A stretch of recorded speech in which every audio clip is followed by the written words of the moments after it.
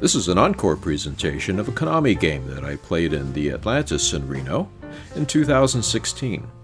Now that bonus was kind of disappointing, but whenever you see a game from Konami with the Ultra Reels moniker on it, well, you know that it's probably going to be pretty volatile. At least that has been my experience. And so having disappointing bonuses might come with the territory. On the other hand, once in a while, you can get a pretty big win. It just didn't happen this time. Thank you for watching.